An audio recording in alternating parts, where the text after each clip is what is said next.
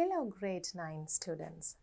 Today we are going to do unit 4 activities in your workbook. අපි pupils book එකේදී Ice Age characters ඒ වගේම dinosaurs වගේ තවත් prehistoric eras වල හිටපු සත්තු ගැන කතා කරමින් තමයි ඒ activities කරේ. අපි මේ මතකයක් පොඩ්ඩක් අලුත් කරගෙනම අද තියෙන workbook activities වලටත් යමු. You remember the topic extinct friends. Extinct කිව්වේ වඳ වෙලා කියන එක. එතකොට මේ ලෝකේ වඳ වෙච්ච සත්තු විශේෂ ගැන කතා කරමින් තමයි අපේ activities යන්නේ. It's going to be interesting once again. What's your first activity? In groups, complete the following cartoon story creatively, giving suitable captions and an interesting end. දැන් බලන්න අපිට තියෙන්නේ මේ ස්ටෝරි එක creatively giving suitable captions ලියන්න. interesting end එකකුත් එක්ක. දැන් Ice Age movie එකේ අපි ඒකේ movie clip එකකුත් pupils book එකේදීත් බැලුවා. එතකොට ඒ ඉන්න characters තමයි මෙතන ඉන්නේ. හැබැයි අපි ලියන්නේ අද අපිට හිතෙන විදිහට මේගොල්ලෝ මොනවද කතා කරන්න කියලා. එතන අපිට හිතන්න පුළුවන් මේ ඉන්න අයත් එක්ක ගහත් එක්ක ඒ වගේම ඊළඟට තියෙන පින්තූරත් එක්ක මේ බලන්න ඊළඟට තියෙන පින්තූර මොනවද කියලා මොන වගේ දේවල්ද කතා කරන්න පුළුවන්. අපි යමක් ගොඩනගන්න ඕනේ ඉස්සෙල්ලා. එකපාරට captions ලියාගෙන යන්න බෑ. අන්තිමට අපිට පේනවා මෙන්න මේ වගේ පින්තූරෙකුත් වතුරේ රිෆ්ලෙක්ෂන් එකක් පේන පින්තූරෙකුත් තියෙනවා අවසානයේදී. එතකොට අපි මේ තුනම හිතට අරගෙන මේ පින්තූරවල තියෙන යම් කිසි දෙයක් ගොඩනැගීම තමයි කරන්න ඕනේ.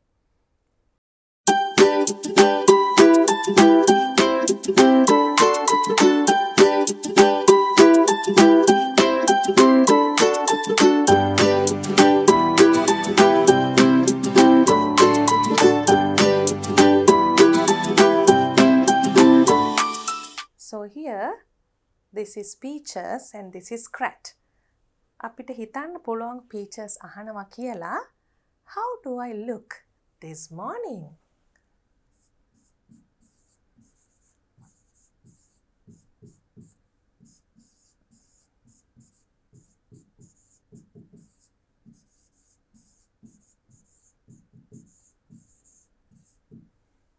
සාමාන්‍යයෙන් අද මම කොහොමද පේන්නේ කියලා අහුවාම සතුට හිතෙන දෙයක් කියන්න පුළුවන්නේ. එතකොට අපි මෙතනට දාන්න පුළුවන් මේ දෙන්න කියන අදහස් හැටියට හිතලා You look wonderful.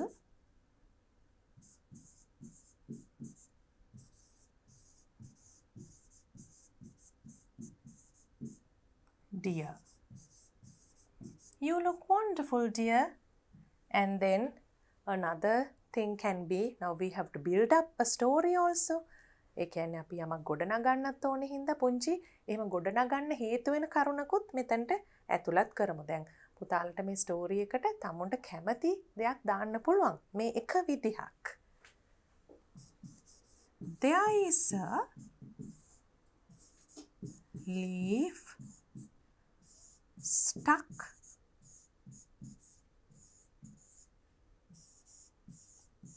on your head. Peaches. මේ Peaches කියන්නේ baby mammoth ෆිල්ම් එකේ නම.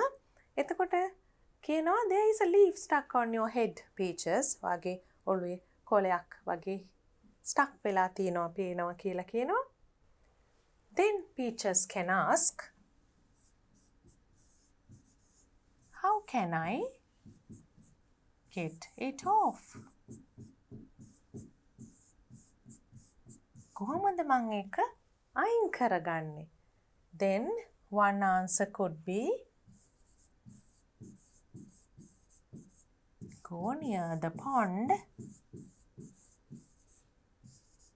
and look down.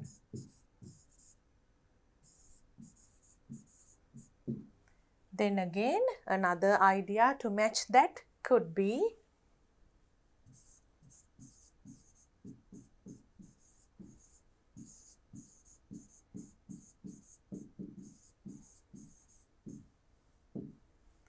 you'll be surprised. And now we can see even Diago coming. Then, what could baby mammoth be saying? Peaches මොනවද කියනව ඇත්තේ දැන් යා ආවනේ ඔළුවේ තියෙන කොලේ යාට පේන්නේ නැහැ කිව්වනේ. ඉස්සෙල්ලා යාළුවෝ ඔයාගේ කොණ්ඩේ ඔළුවේ කොලයක් තියෙනවා කියලා. ඒතර මං කොහොමද ඒක අයින් කරගන්නේ කියලා ඇහුවනේ. දැන් එතකොට තමයි අනිත් යාළුවෝ කිව්වේ මේ වතුරක ළඟට ගිහිල්ලා බිම බලන්න කියලා. එතකොට අපිට කියන්න පුළුවන් අපි හිතමු ඉස්සෙල්ලාම නම් තමුන්ගේ ඒ ප්‍රතිබිම්බය දැක්කේ වතුරේ තමුන්ගේ රිෆ්ලෙක්ෂන් එක දැක්කේ මොන වගේ දෙයක්ද කියනව ඇත්තේ පුදුම වෙලා වගේ අපි කියමු look Diago I can see myself මට මාවව පේනවා Then Diago can be saying something like this. මොන වගේ දෙයක්ද එතකොට කියන්නේ ඉස්සෙල්ලාම තමුන්ගේ රිෆ්ලෙක්ෂන් එක දැක්ක පොඩි සතෙක්ට මොනවද කියන්න පුළුවන්? It's your reflection. Peaches. Amazing. Isn't it? Isn't it කියලා අහන්නේ is it not කියන එක අපි ඒ කියන්නේ amazing හරිම පුදුම සහගතයි නේද? ඒක ආයිමත් confirm කරගන්න වගේ එහෙම නේද කියලා අහන එකක් නෙමෙයි question tag එකක් අපි වචනෙන් හඳුන්වනවා isn't it කියලා අහන්නේ. So that's what I thought about these pictures. Based on the pictures, you can think of something more creative even. මීට වඩා තවත් වෙනස් දෙයක් වුණත් පුතාලට හිතලා ලියන්න පුළුවන්. ඒ ෆිල්ම් එකක් බලලා තිබ්බත් නැතත් ප්‍රශ්නයක් නෑ. මේ අපි පින්තූර වලට අනුව හිතලා ලියපු දේවල්. Present your stories to the class. Prepare a book compiling all the picture stories. දැන් මේක නම් පුතාලට ඇක්ටිවිටි එකක් හැටියට කරන්න තියෙන එකක්. පින්තූර ඇඳලා ඒ වගේම ඒවා අලවලා පොඩි බුක්ලට් එකක් පොත් පිංචක් හදලා picture stories ඒ කියන්නේ පින්තූරයක් එක්ක ඒක යටින් පින්තූරෙට අදාළ කරුණු දාලා picture story එකක් කතාවක් ගොඩනගලා ඒ හදලා ලස්සන නිර්මාණයක් ඉදිරිපත් කරන්න පුළුවන් පන්තියේදී. Activity 2. Write a short description about one of the following using information given below. දැන් අපි කෙටි විස්තරයක් short description එකක් ලියන හැටි මීට කලිනුත් කරලා තියෙනවා ඒක හරිම ලේසි මොකද මේ කරුණු දීලා තියෙන නිසා saber-tooth tiger diplodocus mammal එතකොට ශීරපායෙක් කියලා දීලා තියෙනවා carnivore preyed on prehistoric deer bison etc preyed on කියන්නේ මොනවද තමුන් ගොදුරු හැටියට පාවිච්චි කරේ කොයි සත්තුන්ද ප්‍රාග් ඓතිහාසික යුගයේ අපි prehistoric කියන එක හුඟක් පාවිච්චි කරුවා reading comprehension passage වල ඒ වගේම තවත් activities වල ඒ කාලේ හිටපු more physical features කියන්නේ මොනවද අපේ එක එක ශරීරයේ තියෙන ලක්ෂණ carnivore කියන්නේ මොකක්ද මාංශ භක්ෂක කියන එක ඒකෙම තවත් වචන දෙකක් අපි ඉගෙනගෙන තිනවා herbivore omnivore ඒ කියන්නේ herbivore කියන්නේ ශාක භක්ෂක ඒ වගේම omnivore කියන්නේ සර්ව භක්ෂක 12 inches long massive curved canines retractable claws habitat කිව්වේ මොකද්ද කොහෙද ජීවත් වෙන්නේ කියන එක ජීවත් උනේ කියන එක වාසස්ථානය කැලේද හිටියේ සමහර සත්තු ගැන අපි කරා tropical, warm, shallow areas of ocean එහෙම කියලා. එතකොට landද, oceanද, land නම් කොයි වගේ landද? අන්න ඒකට තමයි මේ habitat කියන එකෙන් අපි උත්තරයක් දෙන්න ඕනේ. මෙතන තියෙනවා grasslands and shrubby areas කියලා. era කියන්නේ යුගය මොකද්ද ජීවත් වෙච්ච? during the ice age. extinction වඳවීම උනේ කොයි කාලෙද? sometime in 10,000 BC. අපි දන්නවා BC කියන්නේ before Christ කියලා. history වල අපි එක එක කාල හඳුන්වන විදි මේවා. එතකොට ක්‍රිස්තු පූර්ව 10,000 තමයි ඉඳලා තියෙන්නේ කියලා මෙතන විස්තරේ තියෙනවා. ඊළඟට අපිට තියෙනවා තවත් පින්තූරෙකුයි ෆැක්ස් වගේකුයි. Apatosaurus තමයි මේ ඩයිනසෝර් විශේෂයට කියන්නේ laid eggs. Herbivores grazed in large herds. අපි ඉස්සෙල්ලා කිව්වා carnivore. ඒ කියන්නේ මාංශ භක්ෂක. herbivore කියනකොට ශාක භක්ෂක. මොකද්ද grazed in large herds කියලා කියන්නේ? ඊටාම ලොකු රංචු හැටියට තමයි ලොකු තනකොළ තියෙන grasslands වල තනකොළ අනුභව කරමින් හිටියේ. අපි දැන් අද කාලේ හැටියට කියනවා නම් බැටළුවන්ට. ඒ වගේම herd of cows, herd of sheep ඒ වගේ කියනවා grazing in the meadows කියලා. එතනදී අපි දැන් කාලේ තියෙන ඒ වගේ පින්තූරයක් අපි කියවලා තියෙන දෙයක් මවා ගන්න පුළුවන්. නැත්නම් චිත්‍රපටයක් බලනකොට දැක්ක දෙයක් මවා ගන්න පුළුවන්. මේගොල්ලෝ හුඟක් ලොකු රංචු වශයෙන් හිටපු හැටි. The longest known dinosaur. known කියන්නේ අපි මේ වෙනකොට දන්න dinosaur species වලින් දිගම longest. physical features කියනකොට අපි දන්නවා ශරීර ලක්ෂණ. 27 meters long, up to 27 meters long, weighed about 12 tons. එතකොට බරක් තියෙනවා, දිග දීලා තියෙනවා, powerful back legs. ඒගොල්ලන්ගේ ඉස්සරහට වඩා පිටිපස්සේ legs තමයි හුඟක්ම strong, ශක්තියෙන් වැඩි. Long heavy tail with 80 vertebrae. එතකොට අපිට තියෙනවා මෙතන පේනවා ඉතාමත්ම දිග බොහොම බර වලිගයක්. මෙතන විස්තරේ හැටියටත් එහෙමයි. A very small head. මේ ඔක්කොම ශරීරයේ ප්‍රමාණය බැලුවම අපිට පේනවා හිස ඉතාම කුඩා. Era about 150 million years ago. ඒ කියන්නේ තාමත්ම විශාල කාලයකට පෙර. තාම ඈත අතීතයක් 150 million years ago කියනකොට වසර මිලියන 150කටත් එහා හිටපු සත්ව විශේෂයක් ගැන තමයි මේ කියන්නේ. Let's look at the first description now. Saber-toothed tiger diplodocus was a mammal. Mammal කියන්නේ අපි දන්නවා ශීරපායි කියලා.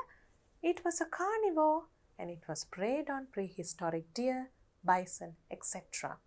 Carnivore කියන එකක් දන්නවා මාංශ භක්ෂක.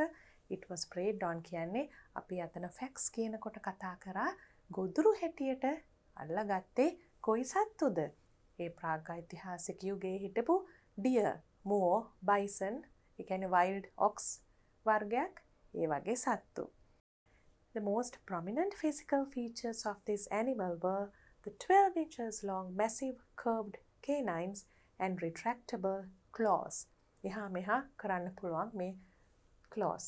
එතකොට මෙතන මේ features දෙක අපිට කොහොමත් facts වල දීලා තිබුණා.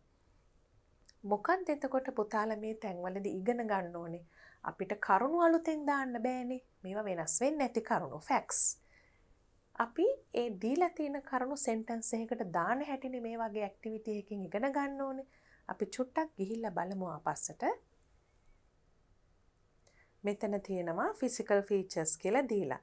එතකොට අපි ඒවා අරගෙන මෙතන විශේෂයෙන් දෙකක් තියෙනවා. එතකොට අපි දෙකට වෙනම වාක්‍ය දෙකක් නොලිය and කියලා සම්බන්ධ කරනවා. එතකොට තව features තිබුණට විශේෂයෙන් මේ දෙක දීලා තියෙන කැපී පෙනෙනම ෆීචර්ස් නිසානේ. ඒ නිසා තමයි අපි සෙන්ටන්ස් එකේ ලියන්නේ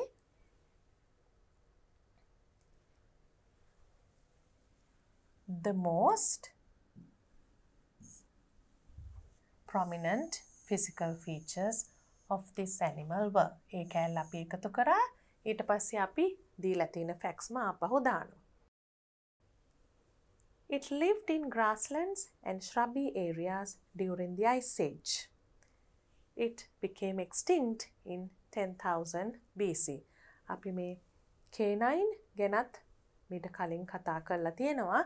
ඒ කියන්නේ දත්, උල් දත් මාංශ භක්ෂක සතුන්ට තියෙන ඒ උල් දත් මේවා තමයි canine කියලා කියන්නේ. And this is the second description. Then පුතාලා workbook එකේ මේ activity එක කරන්න ඕනේ. writing book එකක් ළඟ තියාගෙන practice කරත් ඒත් හොඳයි. දැන් බලන්න දීලා තියෙන facts වලින් අපි ලියන හැටි sentences. හරිම පහසුයි. ඒ fact එක වාක්‍යයක් බවට පත් කරන්න අවශ්‍ය පොඩි එකතු කිරීමක් විතරයි අපිට කරන්න තියෙන්නේ.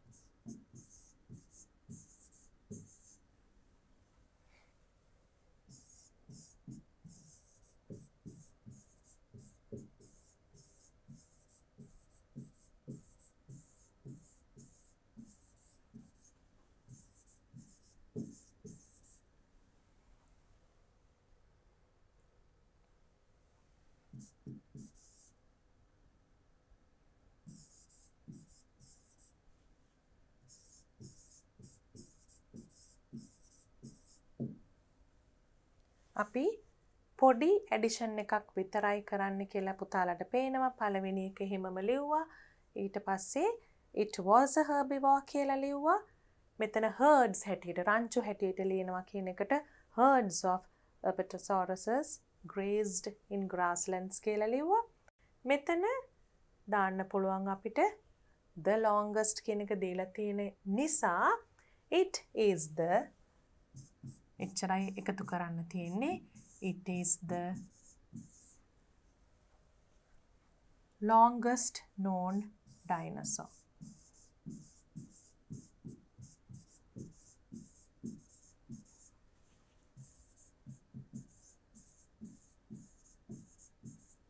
තව තියෙනවා physical features.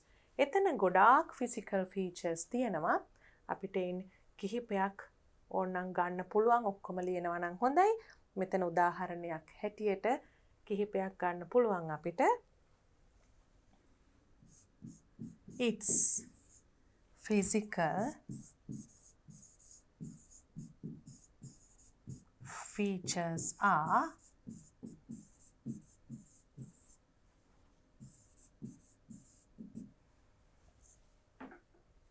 මෙතන දාන්න පුළුවන් very powerful back legs and long heavy tail with a very small head.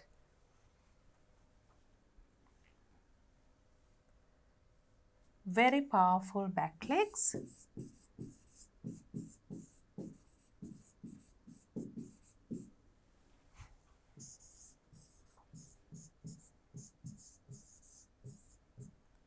long heavy tail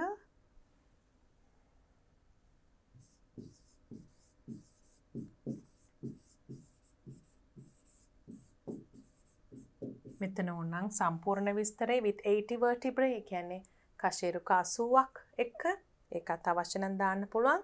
long heavy tail and a very small head.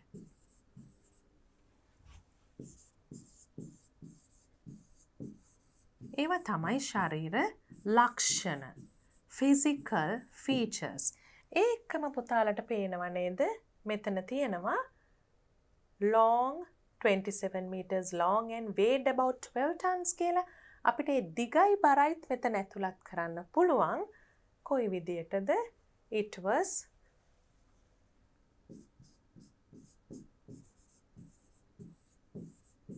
up to 27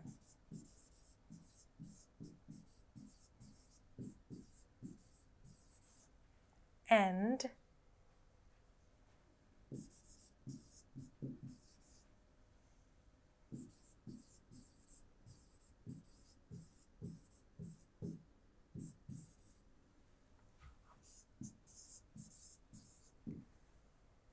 it was up to 27 meters long, weighed about 12 tons.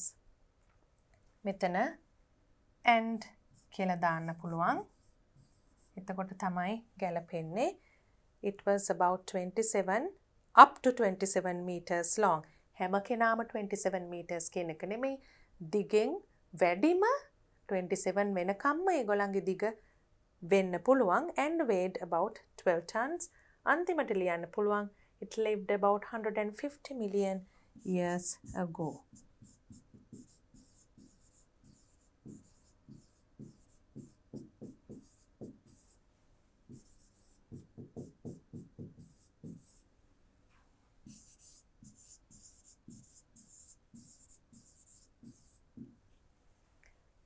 I hope you also have written your description by now. Activity 3. Read the sentences in the documentary given in the pupil's book which contains the following adverbs. දැන් පුතාලට මතකයි අපි documentary එකක් කියෙව්වා. වාර්තා වැඩසටහනක් ගැන කියෙව්වා. prehistoric era එක ගැන pupil's book එකේ. එතකොට ඒකේ contains කියන්නේ ඒකේ අඩංගු වුණා මෙන්න මේ adverbs. මතකයිනේ පුතාලට adverbs කියන එක. අපි පොඩි කාලේ කරාට වඩා පොඩ්ඩක් definition එක වෙනස් කරා. They describe a verb, an adjective,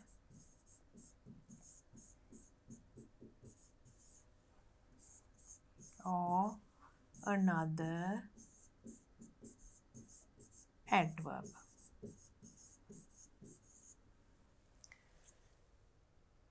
අපි හුඟක් වෙලාවට දැක්ක මේ ly වලින් adverb එකක් ඉවර වෙනවා කියලා. Most of the time it describes a verb, which means it tells you how an action happened. කොහොමද යම් ක්‍රියාවක් උනේ කියන එක තමයි වැඩිපුරම adverb එකකින් කරන්නේ. ඊට අමතරව සමහර අවස්ථාවල adjective එකක් describe කරන්නත් පුළුවන්, තවත් adverb එකක් describe කරන්නත් පුළුවන්. Surely, slowly, mysteriously, probably. පුතාලට මතකයි අපි තව ගොඩක් adverbs වලින් sentences හැදුවා pupils book එකේ. Fortunately, unfortunately, luckily, miraculously ඒ වගේ හුඟක් adverbs තිබුණා මතකයි නේද? දැන් මෙතන අපිට තියෙනවා surely ඒ කියන්නේ විශ්වාසයෙන්ම. slowly කියන එක අපි දන්නවා. mysteriously කියනකොට පොඩ්ඩක් අර නොවිසඳුණු යමක් ගැන, අద్භූත යමක් ගැන ඒ වගේ අදහසක් ගන්න පුළුවන්. probably කියනකොට එතන තියෙනවා විශ්වාසයෙන්ම නෙවෙයි සමහර විට කියන අදහස. Shall we write a few sentences?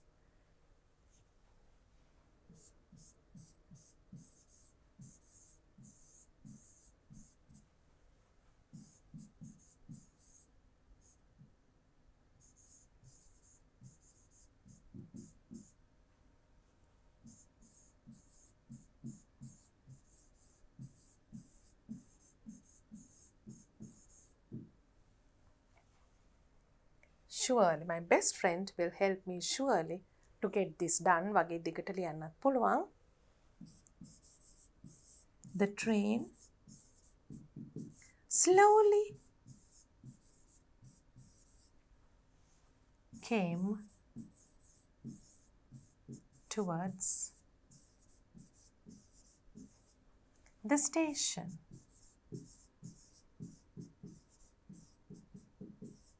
The train slowly came towards the station, moved towards the station. So you have another adverb being used here.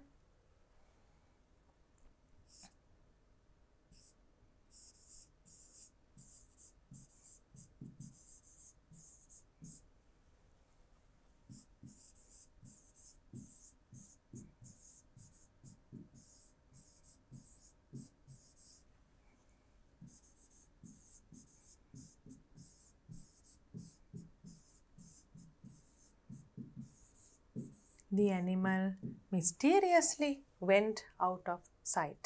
ඒ කියන්නේ යම්කිසි සතෙක් ඉතාම අద్භූත ලෙස හිතා ගන්න බැරි ලෙස මොකක්ද වුණා කියලා හිතා ගන්න බැරි විදිහට පෙනෙන්නේ නැතුව ගියා කියන එක.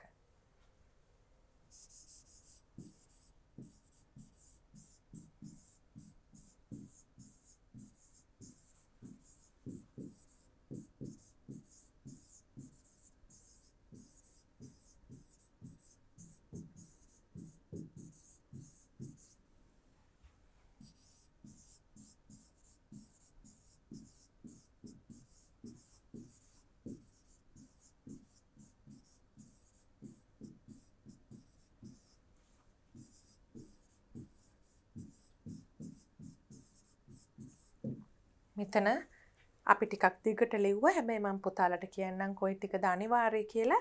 My uncle probably knows your father because they work at the same place. දැන් මෙතනදී sentence එක complete. හැබැයි මේක දුන්නේ තවත් ටිකක් පැහැදිලි වෙන්න. ඒ කියන්නේ මගේ අංකල් ඔයාගේ තාත්තව දන්නව ඇති. මොකද ඒ දෙන්න එකම තැන වැඩ කරන නිසා. Probably knows. Mysteriously went out. Slowly came. Help surely. Those are the adverbs you can use in sentences. Now you can see that documentary you read in the pupils book once again. පුතාලගේ pupils book එකේ තිබ documentary එක තමයි මේ. ඒ තැන්වලදී අපිට වචන පාවිච්චි කරලා තිබුණ හැටි ආයි මතක් කරගන්න පුළුවන්. You would surely love to see. එතන තියෙනවා surely. එතකොට මෙතන slowly chew the leaves. ඒත් එක්කම අපිට probably කියන වචනෙත් මෙතන පේනවා. They probably lived. ඒගොල්ලෝ සමහර විට හුඟක් දුරට ජීවත් වෙන්නේ නැත්තේ මෙන්න මෙහෙම පරිසරයක වෙන්න ඇති කියන එක.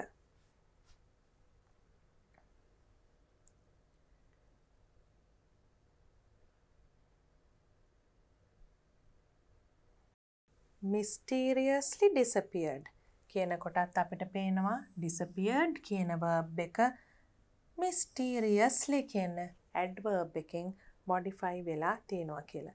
මෙතන live කියන verb එක probably කියන adverb එකෙන් modify වෙලා තියෙනවා.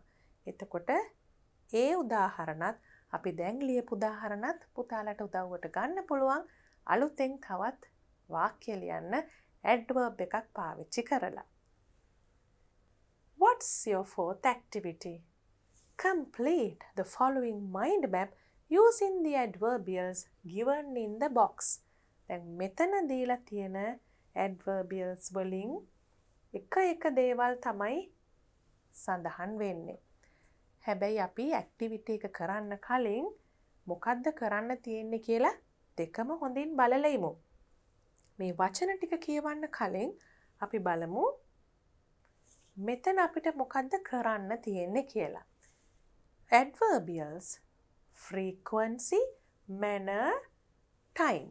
දැන් within brackets දීලා තියෙන්නේ මොනවද? ඒ වචන වලින් වෙන වෙනම ලබා දෙන තේරුම්. manner කියන්නේ how. කොයි ආකාරයෙන්ද මේ දේ වෙන්නේ? දැන් අපි කියවනේ adverb එකක් වැඩිපුරම කරන්නේ verb එකක් describe කරනවා. An adverb mostly describes a verb, how an action happens. So when it comes to that how an action happens, we can categorize it into sections like this: manner, frequency and time. Frequency is how often, manner is how, time is when. ඒ කියන්නේ ආපහු මතක් කරගත්තොත් කොයි ආකාරයෙන්ද වෙන්නේ, කොච්චර කාලයකට සැරයක්ද වෙන්නේ, how often, ඒ වගේම කොයි වෙලාවෙද කවදද කියන එක. Now let's go to the words once again and try to put them in the correct places. අපි මෙතන මාක් කරලා බලමු මොනවද එක එක වර්ගයට අයත් වෙන්නේ කියලා. මොනවද අපිට තිබුණ වර්ග තුන? manner, time and how often.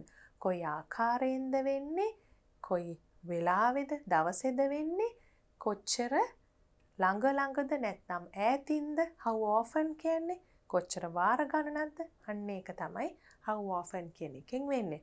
අපි මෙතන adverbs of manner කියන එක ඉස්සෙල්ලාම තෝරලා බලමු. yesterday කිව්වොත් ඒක time, sometimes කිව්වොත් සමහර වෙලාවට, එතකොට how often, nicely කිව්වොත් අන්න එතන තියෙනවා adverb of manner, තාම ලස්සනට වෙනවා කියන එක යමක්. She spoke to me nicely. ඉතාම හොඳින් කතා කරා මට. එතකොට regularly කියනකොට අපිට එන්නේ වගේ අදහසක් නෙමෙයි, නිතිපතා කියන අදහස. අපි manner කියන එක තමයි ඉස්සෙල්ලම හොයන්නේ. තව එකක් මෙතන තියෙනවා මේ list එකෙන් බැලුවොත් bravely කියලා. ඒකත් manner එකට අපිට ගන්න පුළුවන්. මොකද ඊටමත් නිර්භීත ලෙස. එතකොට අපිට තවත් එකක් තියෙනවා lovingly කියලා. හරිම ආදරණීය ලෙස. අපිට පුංචි ළමයෙක් ගැන කියලා කියන්න පුළුවන්. The small child spoke to me lovingly.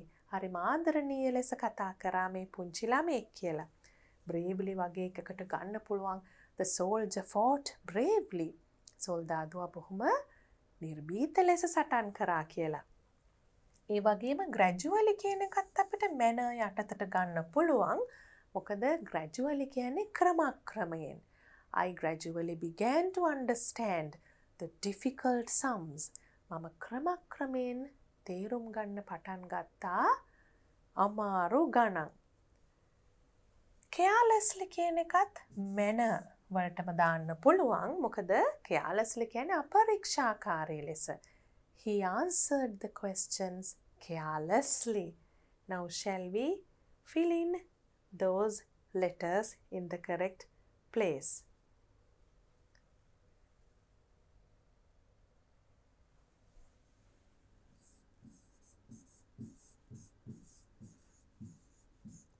Carelessly, bravely, nicely, lovingly, gradually.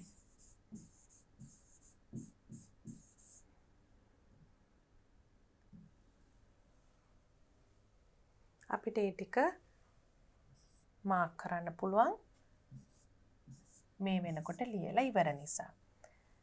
තවත් අපි දැන් එකක් බලමු. time. ඒක බොහොම පහසුවෙන් අඳුර ගන්න පුළුවන් එකක්නේ. අපි yesterday කියන එක දැක්ක time කියලා. ඒ වගේම එකක් තමයි tomorrow කියන එකත්. yesterday කියන එක, tomorrow කියන එක. ඒ වගේම last Thursday. පසුගිය බ්‍රහස්පතින්දා කියනකොට ඒකත් time. now කියන කොටත් time. in 2020 2020 අවුරුද්ද කියන කොටත් time. අපි ඒ ටික time යටතේ දැන් ලියමු. yesterday, tomorrow, last Thursday, now and in 2020.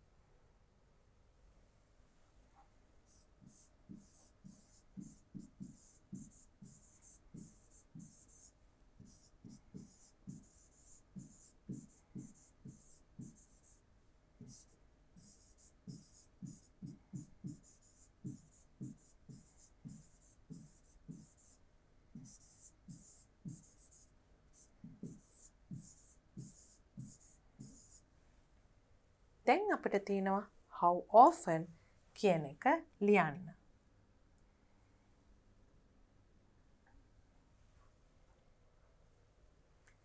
බලන්න මේවා දිහා sometimes සමහර විට කියන එක how often. මෙතන regularly කියන්නේ නිතිපතා. කොහොමද යමක් වෙන්නේ? ඔබ මේ දේ සිදු කරන්නේ මොන ආකාරයෙන්ද? කුමන කාලයකට සැරයක්ද? I do it regularly. මම නිතිපතා කරනවා. I exercise regularly. මම නිතිපතා ව්‍යායාම් කරනවා කියනකොට ඒක how often. Annually කියනකොටත් how often. ඒ කියන්නේ වාර්ෂිකව. Our school celebrates the Founders Day annually. අපි වාර්ෂිකව වෙන්න මේ Founders Day එක සමරනවා කියන එක එතන කියනවා ඒ sentence එකේ. Never. ඒ කියන්නේ කොහෙත්ම වෙන්නේ නැහැ. How often කියන එක. ඒ වගේම rarely කියන එකත් how often. මොකද හේතුව ඉඳ හිට කියන එක තමයි rarely කියන එකේ තේරුම. යමක් සිදු වෙන්නේ ඊටාම ඉඳ හිටනම්. My grandparents visit us rarely. ඒක නම් සාමාන්‍යයෙන් වෙන්නේ අනිත් පැත්තට. අපි නිතරම grandparents ලව හම්බ වෙනවා. අපිට කියන්න පුළුවන් my uncle who lives abroad comes to Sri Lanka rarely. පිටරට ඉන්න කවුරු හරි කෙනෙක් ඊටාම ඉඳ හිට තමයි ලංකාවට එන්නේ. rarely කියලා කියනවා නම් කෙනෙක් ගැන. එතකොට පුතාලට පේනවා මේ හැම ඇඩ්වර්බ් එකක්ම තවත් මේ ඇඩ්වර්බියල්ස් කියලා අපි හඳුන්වන ඊටාමත්ම වැදගත් ඒ grammatical item එක කොහොමද එකිනෙකට පොඩි පොඩි තැන්වලදී යොදා ගන්න අවස්ථාව අනුව වෙනස් වෙන්නේ කියලා. We'll write the other words.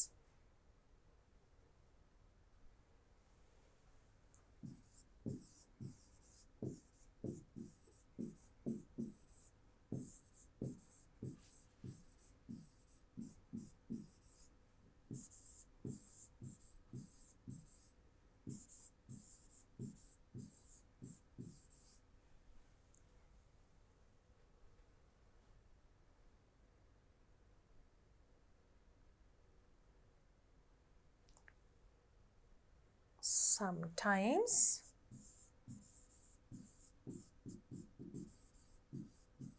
rarely, never, annually, regularly. Then you have to try and write a few examples using these adverbs. අපි කිහිපයක් ලියලා බලමු.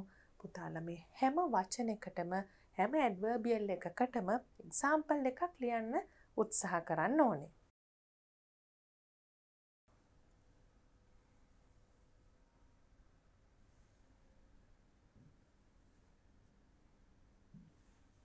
අපි හැම එකෙන්ම තෝරාගත් ඒවා විතරක් ලියමු.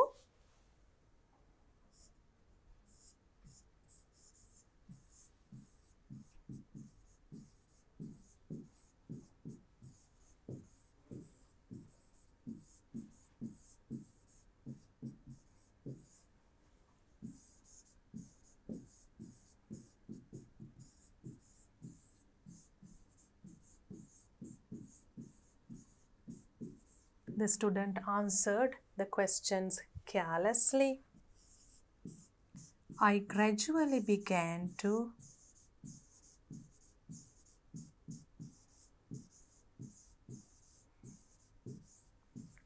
understand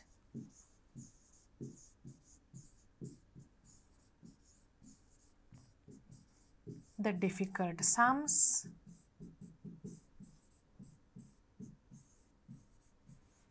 මම ටිකෙන් ටික පුරුදුනා ක්‍රමක්‍රමයෙන් පටන් ගත්තා අමාරු ගණන් තේරුම් ගන්න.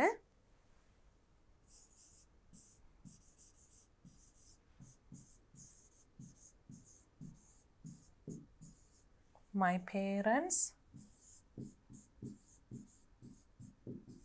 exercise regularly. මගේ දෙමව්පියන් නිතිපතා ව්‍යායාම් කරනවා.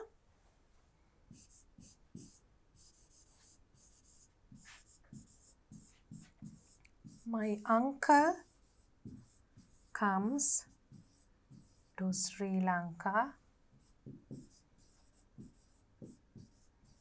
rarely. තවත් දෙයක් පුතාලට මතක් කරන්න ඕනේ adverb එකේ තැන මාරු වෙන්න පුළුවන්. My uncle rarely comes to Sri Lanka. මෙහෙම අන්තිමට ලියන්න ඕනේ කියලා එකක් නැහැ. We can also write using time adverbs. Another example.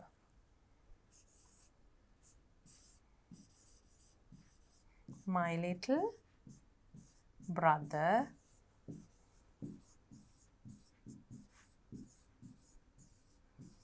started school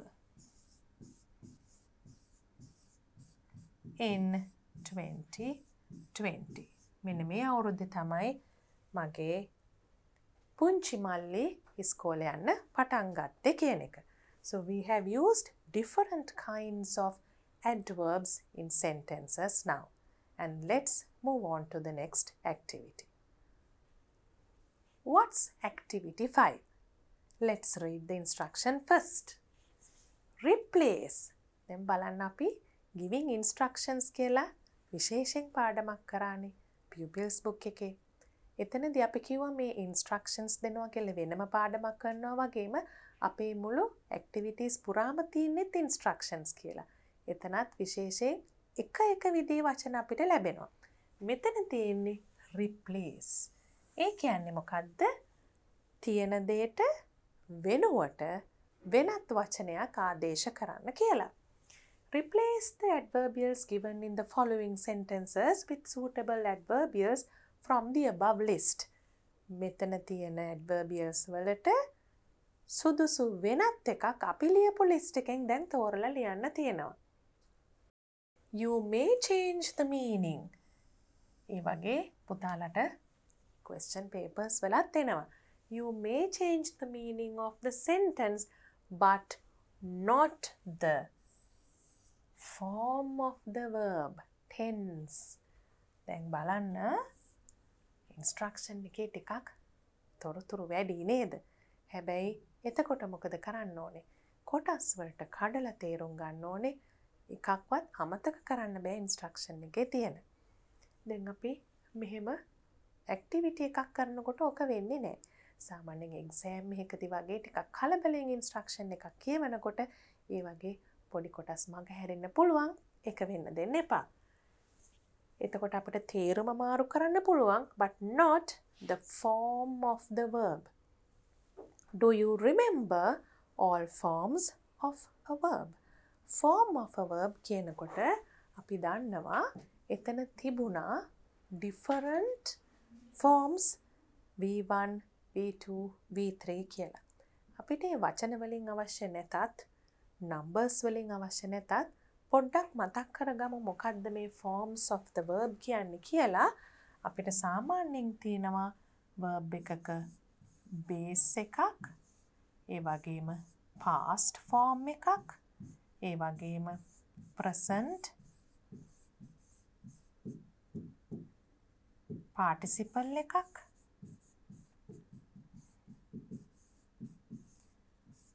ing form එක, ඒ වගේම past participle එකක්.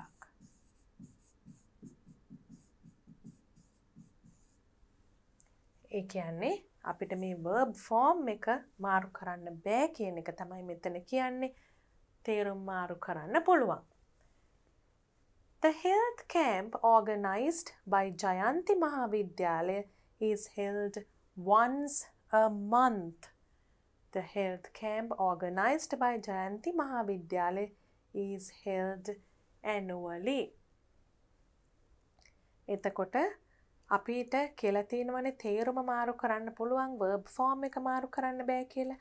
මෙතනත් is held කියන verb form එක මාරු වෙලා නැහැ. තේරුම නම් මාරු වෙලා තියෙනවා. මොකද්ද වෙලා තියෙන්නේ? month එක annual වෙලා තියෙනවා. monthly එක annually වෙලා තියෙනවා. Kavisha often goes to the gymnasium. එතකොට අපිට මෙතන ලියන්න පුළුවන් often කියන්නේ නිතරමනේ. තේරුම මාරුණාට කමක් නැහැ කිව්ව නිසා අපි ලියමු නිතරම යන්නේ නැති කෙනෙක්ට rarely.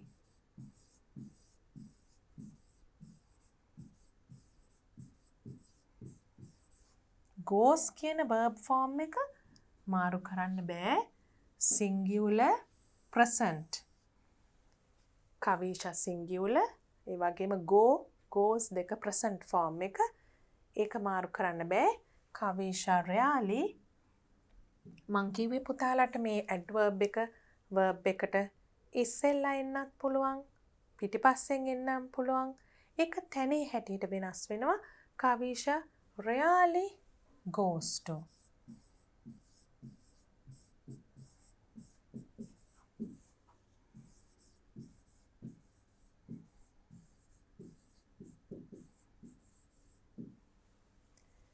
The group of pupils faced the challenge boldly. බොහොම නිර්භීත ලෙස අභියෝගයට මුහුණ දුන්නා කියලා තියෙනවා group එක. එතන අපිට තේරුම මාරු කරන්නේ නැතුව වචනයක් තියෙනවා ගන්න. මෙතන මොකක්ද අපිට තිබුණේ අනිවාර්යයෙන්ම තේරුම මාරු කරන්න කියලා තිබුණාද? නෑ. You may change කියලායි තිබුණේ. ඔබට උවමනා නම් මාරු කරන්න පුළුවන්. හැබැයි තියෙනවා නම් ඒ තේරුමම තියෙන එකක් ගන්න පුළුවන්. The group of pupils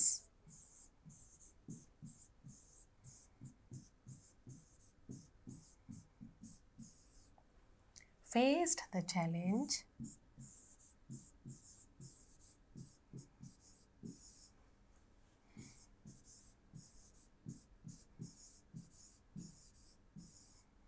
bravely. අභියෝගයට බොහොම නිර්භීත ලෙස මුහුණ දුන්නා. Are you coming to school next Thursday? එතකොට අපිට මෙතන are you coming? මෙතන faced කියන්නේ verb form එක past. ඒක මාරු කරේ නැහැ අපි faced. past verb form එකක් තියෙන එක මාරු කරේ නැහැ. මෙතන are you coming? එතකොට මේක මාරු කරන්නත් බෑ. are coming. තේරුම මාරු කරලා ලියනවා නම් are you coming to school?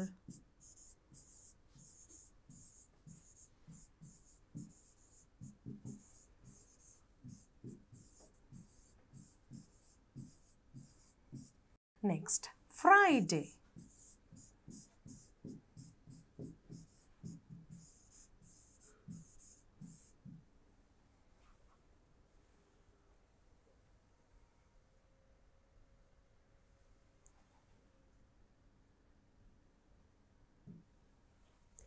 Vishwa writes his notes neatly. Neatly කියන්නේ බොහොම පිළිවෙලට ලියනවා නම්. අපි ඉස්සෙල්ලා දැක්ක වචනයක් carelessly කියලා අපි ලිව්වා adverbs of manner කියන column එකේ. එතකොට එතන තිබුණේ බොහොම කලබලෙන් අපරීක්ෂාකාරී ලෙස කියන එකනේ. ඒක ගන්න පුළුවන් මේකේ විරුද්ධ අදහස හැටියට verb form එක වෙනස් නොකර. මොකද්ද මෙතන තියෙන verb form එක? present singular present form එක writes ඒක වෙනස් කරන්න බෑ. Vishwa writes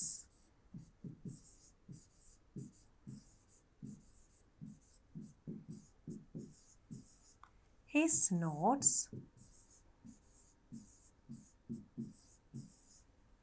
carelessly.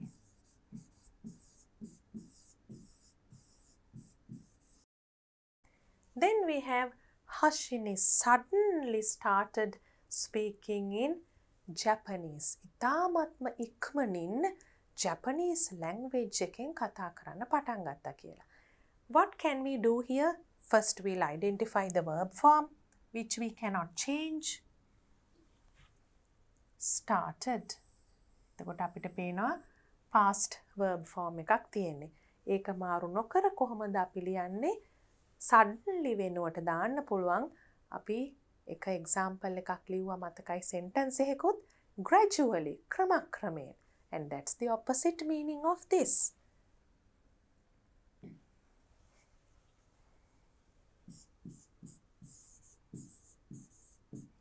Hashini gradually started speaking Japanese.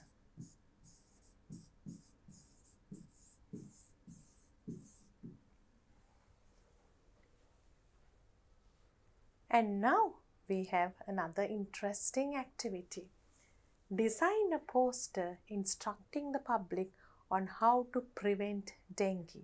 පුතාලට මතකයි අපි pupils book එකේ instructions කරා කොටස් තුනකට බෙදලා safety at home, safety at play and also safety on the road when you're driving, riding or walking as a pedestrian. මෙතන තියෙන instructions දෙන්න අපි හුඟක් වෙලාවට මිනිස්සු අපරීක්ෂාකාරීව මෙහෙම දේවල් තැන් වල විසි කරලා මදුරෝ බෝවීම තුලින් හැදෙන ඊටාම භයානක රෝග තත්වයක් වන ඩෙන්ගි කියන රෝගය මගහරවා ගන්න මිනිස්සුන්ට instructions දෙන්න පුළුවන් post එකක්.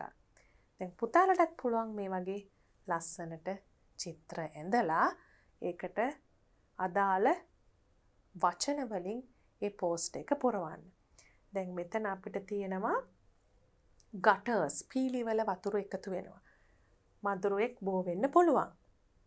ඒ වගේම මේ පොල් කටු හැටියට හරි නැත්තම් පාවිච්චි කරන්න බැරි මට්ටමේ පොල් මෙහෙම දෙකට බින්දට පස්සේ විසි කරා නම් එතනත් වතුර එකතු වෙන්න පුළුවන්. දැන් මෙතන නැති දේවල් තියෙනවා යෝගට් කෝප්ප වගේ නිතරම විසි කරන දේවල්. එතකොට ටයර් හුඟක් වෙලාවට විසි කරනවා ඒවත් එකතු වෙනවා වතුර. ඒ වගේම ප්ලාස්ටික් බෝතල් සමහර වෙලාවට සම්පූර්ණ බෝතල් කැඩුණු කොටස් මේ වගේ දේවල් එකතු වුණාම එක පණිවිඩයක් තමයි මෙතන දෙන්නේ. ඒ මොකද්ද? වතුර එකතු වෙන විදිහට කසල බැහැර කරන්න එපා කියන එක. How can you write it as an attractive caption on a poster?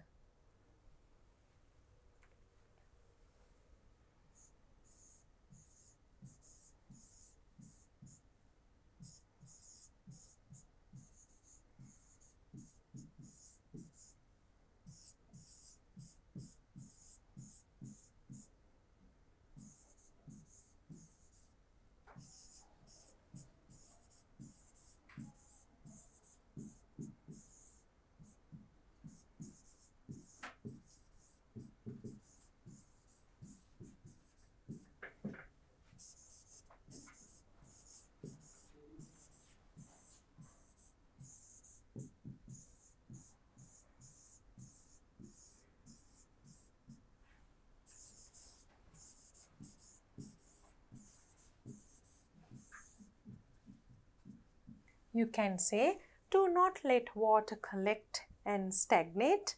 Be mindful when you dispose of garbage. මේ විදියට caption එකක් දාලා පින්තූර ඇදලා post එකක් හදන්න පුළුවන්. What do you have in activity 7? Can you see the word across here? And also can you see the word down here? Across, down. හරහට පහලට. ඒ විදියට අපිට clues දෙන්නේ crossword puzzle එකක් පුරවන්න. crossword puzzle එකක් පුරවනකොට අපිට දීලා තියෙන clues වලින් යම් කිසි වචනයක් හොයාගෙන ඊට පස්සේ ඒ වචනේ ලිව්වට පස්සේ එන අකුරු වලින් උදව් කරගෙන තමයි අනිත් වචන වලට හොයන්න යන්න ඕනේ. සාමාන්‍යයෙන් මෙහෙම order එකක් තිබුණට order එකටම පුරවගෙන යන්න අමාරුයි. ටිකක් ලේසි වචනයක් තියෙනවා නම් ඉස්සෙල්ලා පුරවලා ඒ විදිහට තමයි crossword puzzle එකක් පුරවන්නේ. අපි ඉස්සෙල්ලා බලමු මේ across and down කියලා දීලා තියෙන clues වල තේරුම් මොනවද කියලා. Some animals from place to place in search of food. සමහර සත්තු තැනින් තැනට යනවලු in search of food කියන්නේ මොකද්ද? කෑම හොයාගෙන. A low stretch of land between hills or mountains is a. Between කියන්නේ මැද්දේ. low stretch කියන්නේ පහත් බිමක්. Low stretch of land between මොනවා මැද්දේද? කඳු මැද්දේ, hills or mountains. Blank are plants such as cabbage and potatoes. ඒ කියන්නේ මේ ගෝවා අල වගේ plants වලට කියන නමක්. It is believed that life began in the believed කියන්නේ විශ්වාස කෙරෙනවා. It is believed කියනකොට විශ්වාස කෙරෙනවා that life began. ජීවීන් කොයි කාලෙද පටන් ගත්තේ කියලා. In the blank. මෙතනට කාලයක් එන්න පුළුවන්, ප්‍රදේශයක් එන්න පුළුවන්. අපිට පුරවගෙන යනකොට ඒ වගේම අපි මේ යුනිට් එකේ ඉගෙන ගත්ත අනිත් කරුණුත් මතක් වෙනකොට මේ වචන පුරවන්න ලේසි වෙනවා. Fruits are blank in vitamins. Fruits පළතුරුයි vitamin අතරයි මොකද්ද තියෙන්න පුළුවන් සම්බන්ධය. And blank is a long period of history. Long period of history කියන්නේ ඉතිහාසයේ ඊටම දිග පරිච්ඡේදයක්. The blank is the framework or bones in one's body. අපි මේ වචන කරපු හැටි මට හිතෙනවා දුවලා පුතාලට crossword puzzle එකට යන්නත් කලින් මතක් වෙනවා කියලා. ඒ කියන්නේ body එකක ශරීරයක තියෙන ඇට bones framework structure එක frame එක රාමුව කියනකොට අපි දන්නවා ඒ මොකක්ද කියලා දැන්ටම. Down. Animals that eat all types of food, both plant and animal food. We did 3 types: herbivore, carnivore and omnivore. එතකොට ඒ තුනෙන් මෙතෙන්ට එන්නේ මොකක්ද? All types. පුතාලට workbook එකේ crossword puzzle එක ලොකුවට දීලා තියෙනවා. මේ වෙනකොටත් පුරවන්න පටන් අරගෙන ඇති කියලා මං හිතනවා. අපි අන්තිමට බලමු ෆිල් කරාම කොහොමද එන්නේ කියලා. A blank is a mark in the shape of a foot that a person or animal makes on a surface. යම් කිසි මතු පිටක සතෙක් හෝ මිනිසෙක්, a person or animal තියෙන සලකුණක්. හැබැයි මොකක්ද ඒ සලකුණේ හැඩය? Shape of a foot. දැන් පුතාලට මතක් වෙන්න ඕනේ අපි කරපු නෙතුලගේ ඩ්‍රීම් එක. නෙතුල අයිස් ඒජ් එකට ගියාම ඩ්‍රීම් එකකින් මොනවද දැක්කේ? And number 3, a browning of the skin resulting from exposure to the sun. අපි මෙතන අඩු අකුරක් තියෙනවා ටෙක්ස්ට් බුක් එකේ. ඒක දාමු. browning ඒ කියන්නේ exposure to the sun කියන්නේ මොකක්ද? එතකොට තේරෙනවා මොකක්ද මේ වචනේ කියලා. අපි යමකට expose වෙනවා කියන්නේ නිරාවරණය වෙනවා. එතකොට ඉර එළියට නිරාවරණය වුණාම අපේ හැමේ ඇතිවෙන දුඹුරු පැහැය වැඩිවීම. Thin, hard, curved nails of a bird or animal. අපිට nails නියපොතු කියලා කිව්වට සත්තුන්ගේ තියෙනකොට ඒවට කියන්නේ වෙන නමක්. අපි ඒක ඩයිනසෝලා ගැන එහෙම කරනකොට හුඟක් විස්තර ඇතුවම කරා. Things relating to the sea. මුහුදට සාගරයකට අදාළ නම් ඒ දෙයට කියන නම මොකක්ද? The snail went back into its. අපි snail කෙනෙක් ගැන කරේ නැති වුණාට extinct ocean animal කෙනෙක් ගැන කරා. එතකොට මේ වචනේ පාවිච්චි කරා. ඒ නැතත් අපි snail ඒ කියන්නේ ගොළු බෙල්ලා කියන සතාව විශේෂයෙන් හඳුන්වලා දෙන්න ඕනේ. මොකද්ද ගොළු බෙල්ලෙක්ට තියෙන විශේෂ ශරීර අවයවය කියන එක තමයි එතන තියෙන්නේ. I hope you have already filled a few words in your crossword puzzle. Now, shall we do it again? If you have already done, you can check your answers. Now we'll start filling. We know that one down is animals that eat all types of food. කිව්වම අපි කියවනේ herbivore කියන්නේ ශාක භක්ෂක, carnivore කියන්නේ මාංශ භක්ෂක, එහෙනම් මෙතන සර්ව භක්ෂක කියන්නේ omnivore.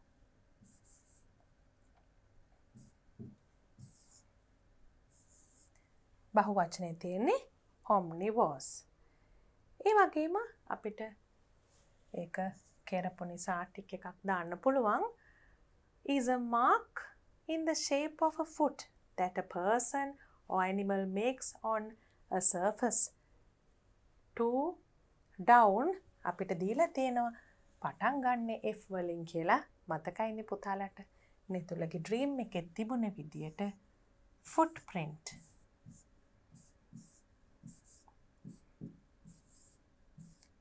පාසලකුණ. A browning of the skin resulting from exposure to the sun. අපි ඉරාව්වට හැම නිරාවරණය වුණාම දුඹුරු පැහැයක් ගන්න එකට කියනවා tan වෙනවා කියලා. 3 down. දැන් ඒක කිව්වට පස්සේ පේනවා නේද අපිට V කියලා number 6 වල පටන් ගන්න වචනේට අකුරක් ලැබුණා. VA. Shall we check what the clue is? A low stretch of land between hills or mountains. අපි නිම්නයක් කියන්නේ valley.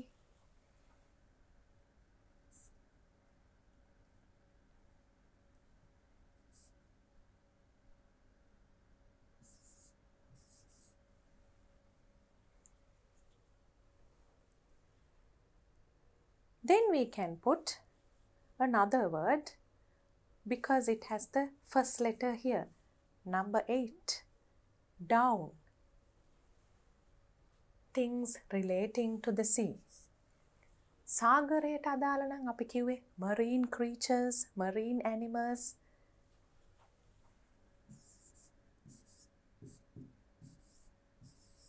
Marine engineering සාගරයට අදාළ නම් අපි කියනවා marine කියලා. එතකොට තව වචනයක් හුඟක් ලේසි වුණා. 10 across. It is believed that life began in the කොහෙද ජීවය පටන් ගත්ත කියලා අපි හිතන්නේ sea. එක වචනයක් මේ වෙනකොට ඉබේම හැදිලා 5 across. මොකද අපි ඉස්සෙල්ලා වචනය ෆිල් කරනකොට එතන වචනය හැදුනා. එතකොට අපිට ඒක ටික් කරන්න පුළුවන්. Some animals go from place to place in search of food. කෑම හොයාගෙන තැනින් තැනට යනවා කියන එක. තවත් වචනයකට පහසුවක් ලැබිලා තියෙනවා මෙතන අපේ පුරවපු තවත් වචනයක් නිසා. C ඉවර වෙන්නේ S. L තියෙනවා මෙතන. Very easy. Let's look at the clue. Once again, thin hard curved nails of a bird or animal. අපි දන්නවා claws කියලා තමයි birds animals ලගේ නියපොතු වලට කියන්නේ කියලා. පුතාලට පේනව නේද මෙතනත් පුංචි ලේසි වචනයක් තියෙන බව. Only 3 letters. 12 across. 12 across. And blank is a long period of history. ඉතිහාසයේ ඊටම දීර්ඝ කාල පරිච්ඡේදයකට අපි කියනවා era කියලා.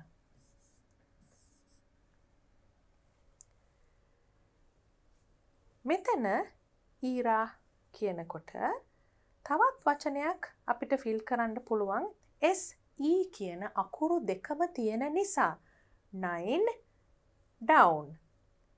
SE. The snail went back into its ගොළු බෙල්ලෙක්ට තියෙන්නේ මොකද්ද? shell.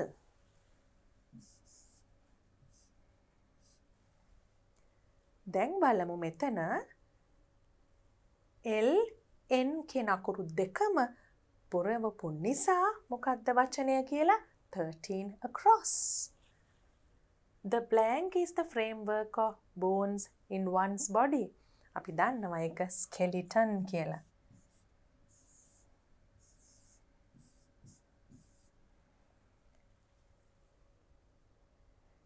We also have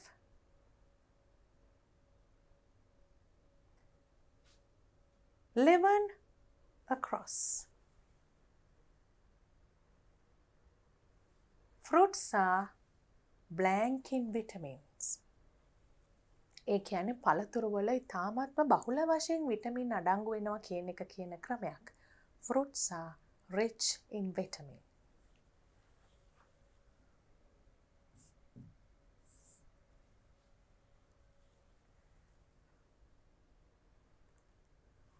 අපි මේ වෙනකොට පාවිච්චි කරලා ඉවරයි. හුඟක් වචන. ඊළඟට තියෙනවා blank are plants such as cabbage, potatoes. ඒ කියන්නේ cabbage, potatoes වගේ plants වලට අපි මොන වගේ plants දේවා අපිට එළවලු හැටියට පාවිච්චි කරන්න පුළුවන්. දැන් පුතාලා චෙක් කරලා බලන්න මේ වචනමද පුතාලත් ලියලා තියෙන්නේ කියලා. And now we have come to the last activity of our workbook. That's a creative activity. නිර්මාණාත්මක ක්‍රියාකාරකමක්. Think of a real or imaginary animal you like and write a short poem. You may use the second stanza of the poem Dinosaurus given on the pupil's book as a guide. දැන් මෙතන poem එකක් ලියන්න කියලා තියෙනකොට එකපාරට හිතෙන්න පුළුවන් ඒකනම් අතහැරලා දාමු නේද කියලා. එහෙම හිතන්න එපා. දැන් අද පුතාලට පෙන්වන්න යන poem එක මම ලිව්ව poem එකක්. මම poet කෙනෙක් නෙමෙයි. හැබැයි පොඩ්ඩක් හිතලා අපි ආස සතෙක් ගැන අදහස් ටිකක් ලියනකොට poem එකක් ලියා ගන්න පුළුවන්. මම පුංචි කාලෙත් ඒ වගේ ඉස්කෝලේ යනකොට poems ලිව්වා. So when my mother saw that I was good in writing, she brought me different books and she took me to a teacher of literature. ඒ විදිහට තමයි භාෂාවට ආස වෙලා හුඟක් දුරට ඉගෙන ගත්තේ. හැබැයි භාෂාව ඉගෙන ගන්න කෙනෙක් විතරක් නෙමෙයි. සමහර වෙලාවට අපි දකිනවා භාෂාවට වඩා වෙනත්ම විෂයන් ආස අය. ගණිතය, විද්‍යාව වගේ අපිට හිතා ගන්න බැරි වෙනත් ක්ෂේත්‍රවල ඉන්න අය පවා කවි ලියනවා. සිංහලෙන්, ඉංග්‍රීසි වලින් ඕන විදිහකින්. හැබැයි අවශ්‍ය වෙන්නේ මොකද්ද? ඉස්සෙල්ලම අදහස් ටිකක් ගොනු කරගන්නවා. ඊට පස්සේ ඒක පොඩ්ඩක් ලියනවා. දැන් මමත් ඉස්කෝලේ යන කාලෙන් පස්සේ poem එකක් ලියලා තිබුණේ නැහැ. දැන් හුඟක් කාලයකට පස්සේ නිසා ටිකක් වෙලා අරගෙන හිතලා තමයි පුතාලාට පෙන්වන්න කියලා poem එකක් ලිව්වේ. අපි අදහස් ටිකක් ගොනු කරගෙන ඊට පස්සේ ටිකක් ලියලා බලනවා. ලියලා බැලුවම ඒක ටිකක් කාව්‍යමය ස්වරූපය මදි කියලා හිතෙනවා නම් පුංචි තව අදහස් වෙනස් කර දානවා. දැන් පුතාලා හුඟක් පොඩි නිසා, වයසෙන් අඩු නිසා ඊටාම සරල වචන වලින් හරි පොඩි උත්සාහයක් හරි දානවා නම් poems ලියන්න ඒකෙන් හුඟක් භාෂාව දියුණු කරගන්න පුළුවන්. ඒ වගේම නිර්මාණාත්මක හැකියාව දියුණු කරගන්නත් පුළුවන්. අපි දැන් සතෙක් ගැන නම් කියන්නේ imaginary animal කෙනෙක් ගැන කියනවා නම් ඒක ඉතින් පුතාලගේ හිතේ මැවෙන කෙනෙක් ගැනනේ කියන්නේ සතෙක් ගැන. මට නම් එහෙම කෙනෙක් ගැන හිතා ගන්න බැරි වුණා. ඒ නිසා මම නම් ලිව්වේ real animal කෙනෙක් ගැන. මොකද මට එතකොට relate කරන්න ලේසි නිසා. හැබැයි සමහර දුවල පුතාලේ ඉන්නවා අර හිතෙන් මවාගෙන හුඟක් ලස්සන දේවල් ලියන්න පුළුවන් අයත්. අපි සාමාන්‍යයෙන් සතෙක් ගැන කියනවා නම් when do we see them? මේවනේ අදහස්. කොයි වෙලාවටද අපි ඒ සත්තු දකින්නේ? Where do we see them? කොහෙද අපි ඒගොල්ලන්ව දකින්නේ?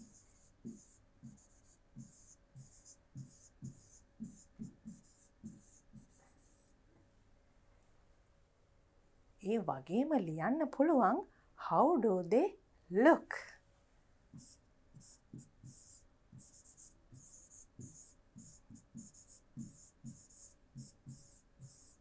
කොහොමද ඒගොල්ලන්ගේ පෙනුම appearance?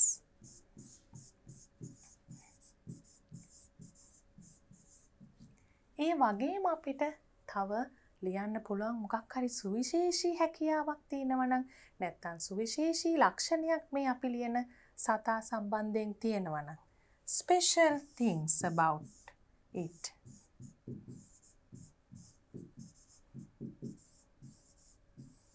special things or skills. යම් කිසි විශේෂ හැකියාවක් තියෙනවනම් ඒ වගේ දෙයක්. ඒ වගේම poem එකකදී අපේ අදහස් ප්‍රකාශ කරන්න හොඳ අවස්ථාවක් තමයි why do we like them කියන එක ලියන්න පුළුවන් නම්.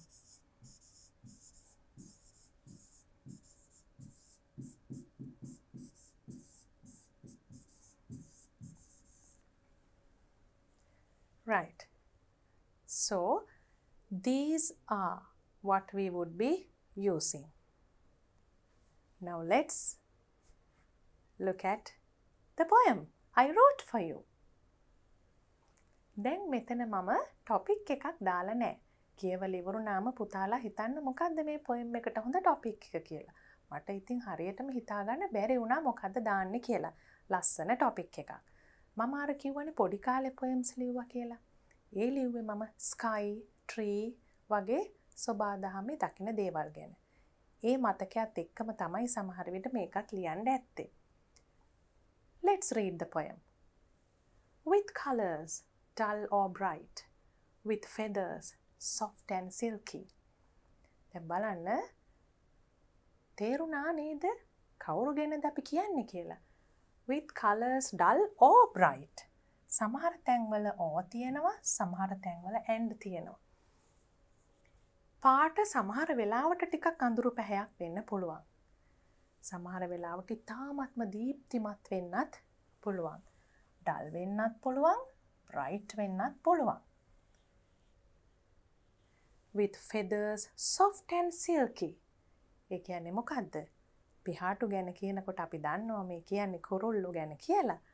හරිම soft කිව්වහම සිනිදුයි, silky කිව්වම අපි දන්නවා බොහොම අතට සනීප සේද කියන feeling එක, touch එක අපිට දැනෙනවා, මැවෙනවා මේ වචන වලින්. soft and silky. With beaks curved or pointed. අපි දන්නවනේ කුරුල්ලොන්ට හොටවල් තියෙනවා කියලා. ඒ හොටවල් වලට තියෙනවනේ විවිධ හැඩ. එතකොට curve ටිකක් round වෙලා තියෙන්න පුළුවන්. pointed කිව්වහම උල් විදිහට තියෙන්නත් පුළුවන්. දැන් මේ බර්ඩ් කෙනෙක්ගේ තියෙන්න පුළුවන් විවිධ ලක්ෂණ. දැන් මේ කියාගෙන යන්නේ මෙන්න මේ වගේ ලක්ෂණ තියෙන මේ බර්ඩ්ස්ලා කියන එක තමයි මේ හරීමේ තාම යන්නේ. With chirps, sharp or melodious. ඒ කියන්නේ දැන් බර්ඩ්ස් ලගේ සවුන්ඩ් එකට අපි chirp කියලා කියනවනේ. ඒ chirp එක සමහර වෙලාවට ඊටාම තියුණු සද්දයක් වෙන්නත් පුළුවන්. මොකද අපිට හැමතිස්සෙම කියන්න බෑනේ හැම බර්ඩ් කෙනෙක්ගේම සද්දේ ඊටාම සුමිහිරි කියලා. හැබැයි සමහර වෙලාවට melodious. ඒ කියන්නේ මෙලඩි එකක් වගේ. හරියට තනුවක් වගේ. With chirps, sharp or melodious.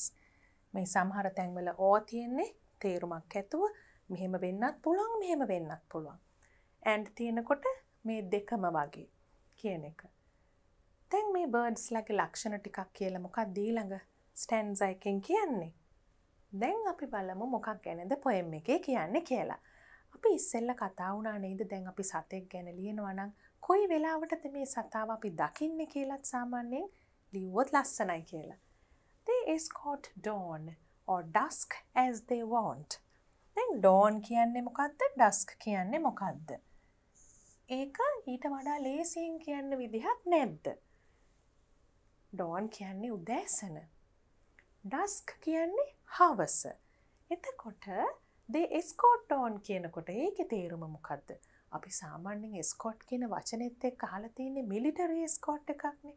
හමුදාවෙන් යම්කිසි වාහනයකින් හෝ හමුදා බටපිරිසක් කාව හරි කම්පැනි කරනවා නම්. ඉතින් අපිට ඒ උනාට ඒ වගේ වචන පාවිච්චි කරන්න පුළුවන් වෙනත් අවස්ථාවල. මොකද ඒ වගේ තවත් තේරුම් තියෙනවා. කම්පැනි කියන එක. ඒ කියන්නේ සහයෝගයට යනවා වගේ කියන එක. එතකොට උදෑසනත් කුරුල්ලෝ යනවා. හවසටත් කුරුල්ලෝ යනවා. උදෑසනයි හවසයි එක්ක කුරුල්ලෝ යනවා. අපි මේක සරලව ලියුවොත් they fly in the morning කියන එක මේකේ තියෙන්නේ. ඊට වැඩිය දෙයක් නෙමෙයි. They fly in the morning. They fly in the evening. එහෙමත් කියන්න පුළුවන්. කිසිම වරදක් නෑ එහෙම කිව්වට. හැබැයි මෙතන තව කැලලක් තියෙනවා අමතක කරන්න බැරි. as they want කියන එක. ඒ කියන්නේ මොකද්ද? freedom.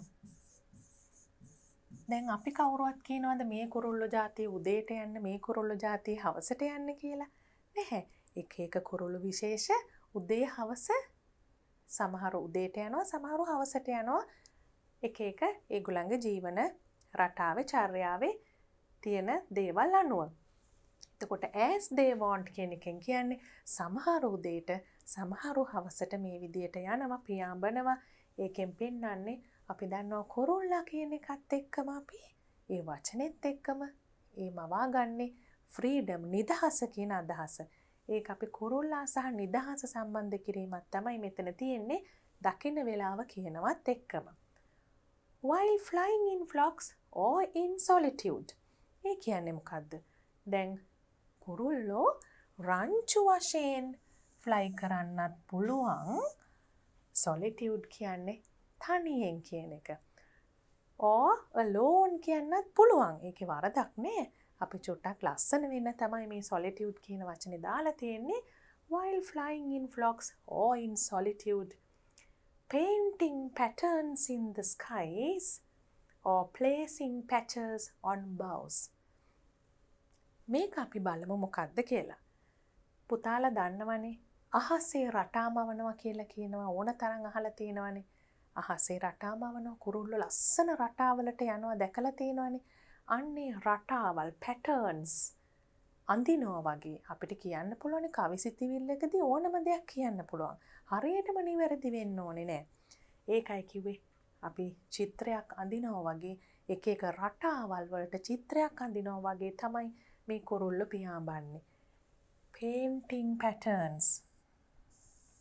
අහසේ රටා පේන්ට් කරමින් ඒ වගේම placing patches on boughs.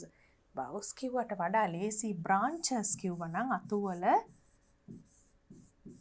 මෙතන branches වෙන්න පුළුවන් trees වෙන්න පුළුවන් ලස්සන වෙන්න තමයි අර skies කියන වචනේත් එක්ක හොඳ ශබ්ද රසයක් මතුවෙන්න තමයි බවුස් කියලා දාලා තියෙන්නේ. හැබැයි එහෙම නැත්නම් මේකේ අදහස branch කියන එක ගහක අත්තක් කියන එක. placing patches on boughs කියන්නේ ගස්වල තැන් වල පැචස් තියලා වගේ නෙමෙයි කුරුල්ලෝ ඉන්නකොට මම කියන්නේ දැන් පුතාලට visualize කරගන්න. You have to visualize a tree where there are a lot of birds landed on branches in different places of the tree.